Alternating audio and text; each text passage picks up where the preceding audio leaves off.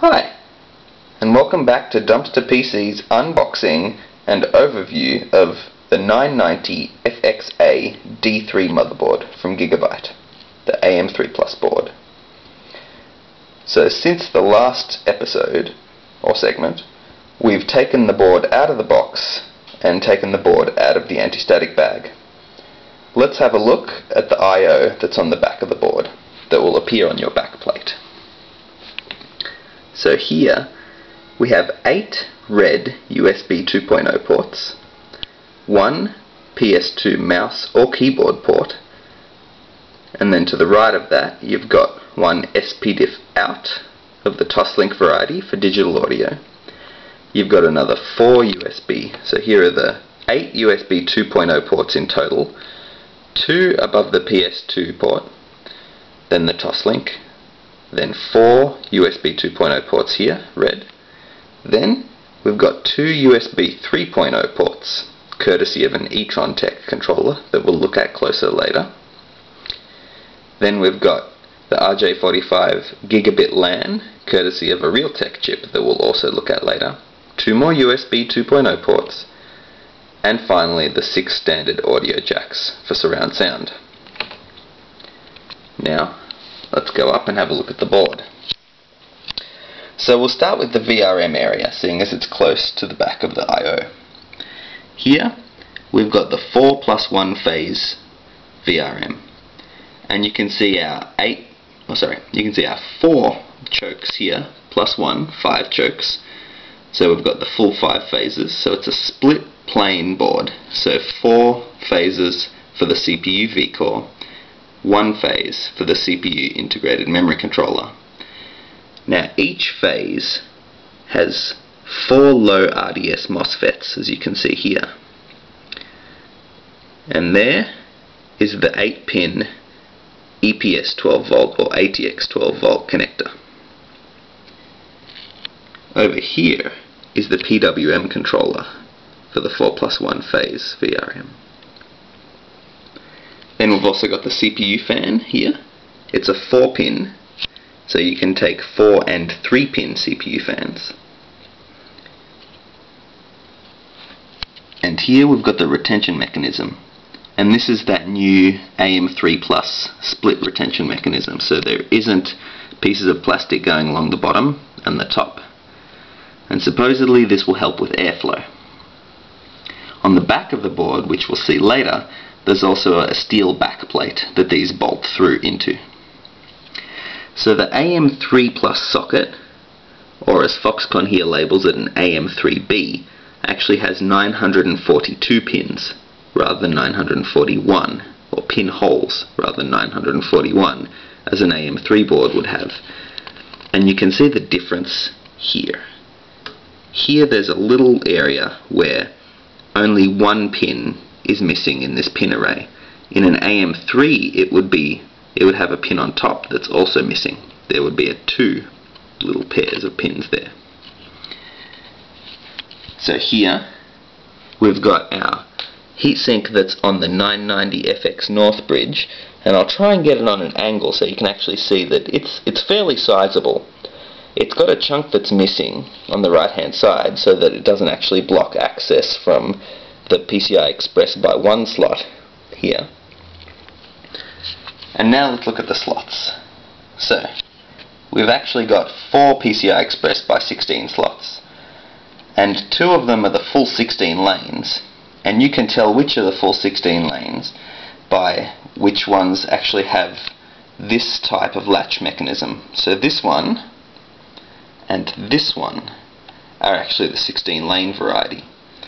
And that means that if you're running a multi-GPU configuration, SLI or Crossfire, you actually have 2 slot distances between the 2 slots that you will use for video cards. Now this is good if you've got a dual wide or a dual slot cooler on your video card, so that you still have some room for air to enter that heatsink and fan.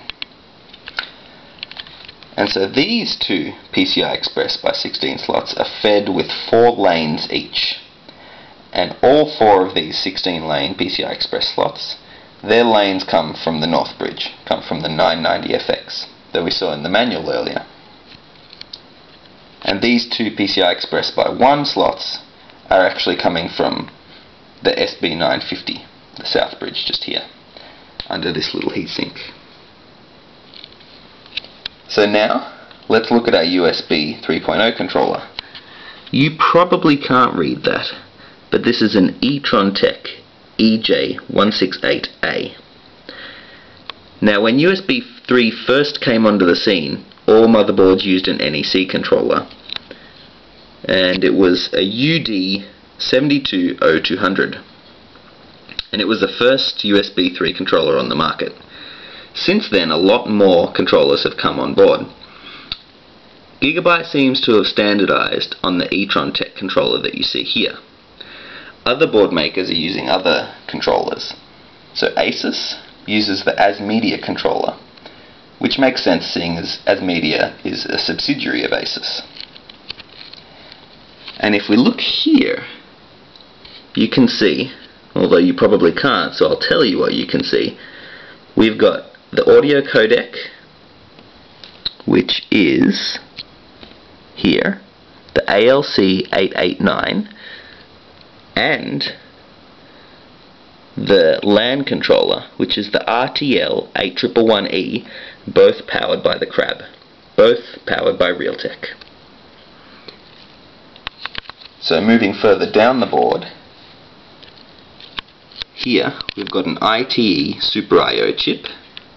It's a little bit washed out by the light, but you can just make out the markings. You've also got Gigabyte's 2 SPI ROM chips. These are 32 megabits, so 4 megabyte SPI ROMs. And here is the main one. Here is the backup BIOS that will kick in the event of failure of the main one, or a misflash. Over here is a 4-pin system fan header. Here is your front panel connectors, all color-coded, which is nice, and a plus sign showing which is the positive terminal on each of those. Here you've got a connector for a trusted platform module. And here, alongside that last PCI Express by 16 slot, that's only 4 lanes, you've got front panel USB 3 in red. You've got more front panel USB, more front panel USB, and an old school COM port that comes from the Super I/O chip, and front panel audio. And right here you can see the branding of the ATI Crossfire and NVIDIA's SLI certification. So let's make our way back down the board, past the AM3 Plus socket that we've discussed, to the DIMM slots. So here are your 4 DDR3 DIMM slots that can take up to 32 gig if you max them out with 8 gig DIMMs. Now right now 8 gig DIMMs are hard to find, but presumably you'll keep this board for a while, and so they'll become more readily available on the market. And here is your 24-pin ATX power connector. There is your button cell, your CR2032 standard 3-volt button cell, and back to the socket. So this being an AM3 Plus board, you can actually run any AM3 or AM3 Plus, so the FX series CPUs. And we have it on good authority that this board actually came flashed with the F3 BIOS release, which is enough to run an FX chip out of the box. So you won't have to go and get an AM3 CPU, some Sempron that you've spent $30 on, to go and flash the BIOS to a newer version just so you can boot an FX processor. You won't have to do that. So there's the board. Oh, we haven't mentioned serial ATA.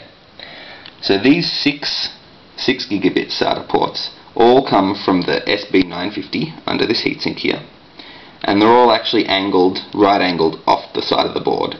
So that means that you won't have to worry about having a long video card and that making you lose access to those SATA ports. And we'll be right back.